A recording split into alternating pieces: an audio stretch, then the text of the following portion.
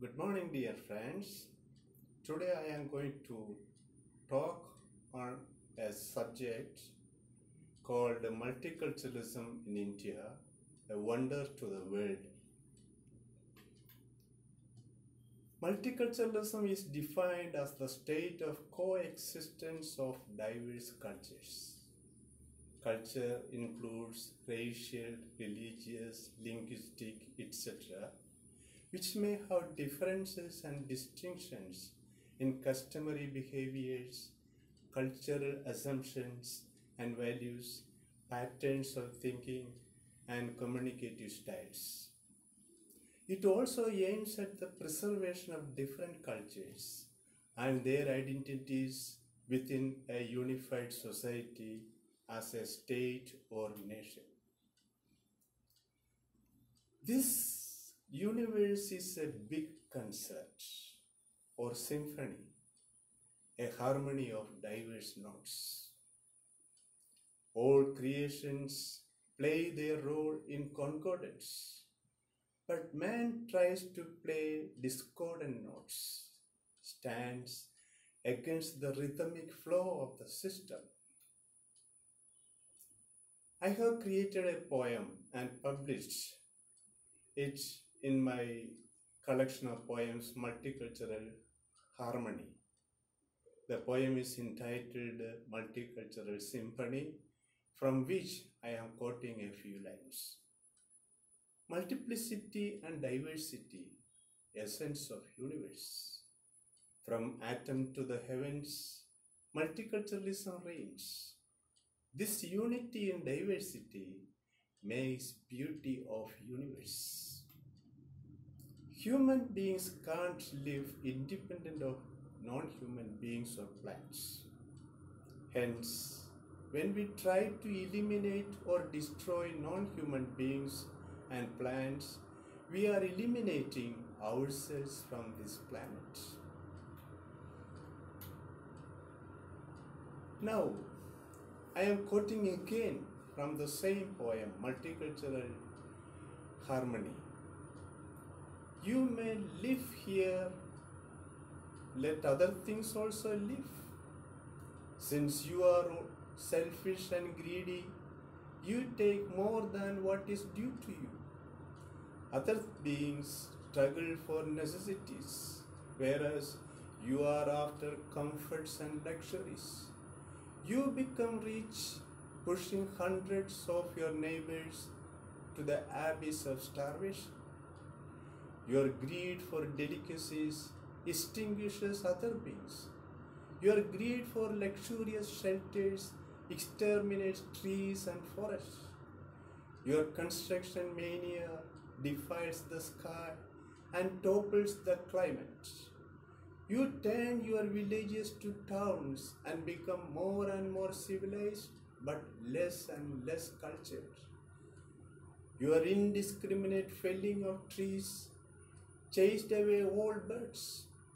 Many have become extinct now.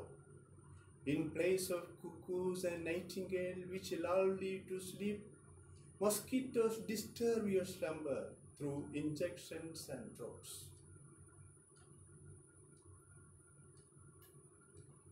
Now, coming to another point of my paper, multiculturalism in India particularly. India is the best example of multicultural society where people speak 122 major languages and 1599 other languages. Unity in diversity is the beauty of India, and the Indian Constitution assigns equal rights, privileges and duties to all people irrespective of gender, caste, class, community, language and religion. The Indian society has been multicultural, multi-religious, multiracial, multi-ethnic and multilinguistic from time immemorial. People of India show clear distinctions in their physique, dress, language, food habits, religious practices and rituals.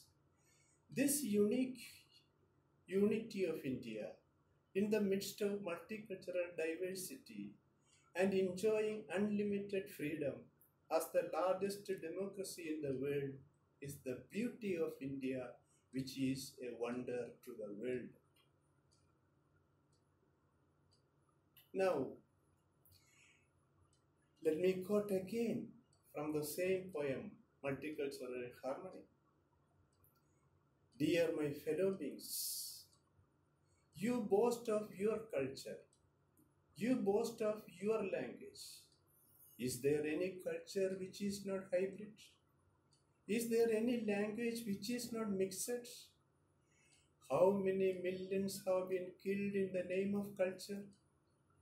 Look into the pages of history.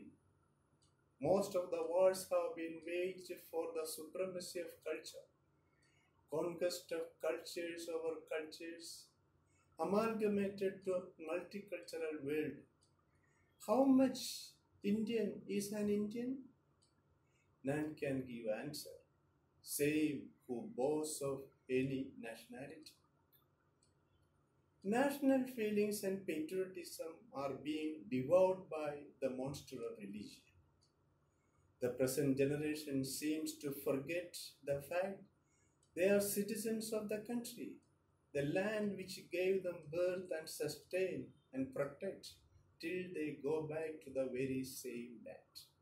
Thus, national feelings and affiliation shall be uppermost of all other narrow feelings of religion, community, language, region, etc. India being a multicultural, multilingual country, we should respect other languages and their literature. Very often, vernacular writers complain that existence and use of English is a hindrance for the growth of regional languages. Such an antagonistic attitude to English is never fair, as English is the only lingua franca which knits all Indians together. The multicultural unity of the world should ultimately lead to the concept of Vasudhaiva Kudumbakam, which means that the world is certainly one family. Hence, the goal of every country and people in this world should be to live as a member of this big family. Let me wind up my paper with another quotation from the very same poem, Multicultural Harmony. Dear my fellow beings, break away all fences and walls, fences of your petty minds, compound walls of your houses, walls of your religions and castes, boundaries of your native states, and ultimately borders of your nations. Let there be no India, Pakistan, or China, America, Africa, Europe, or Australia, but only one nation, the world, where every being lives in perfect harmony as one entity in multicultural world. Thank you very much.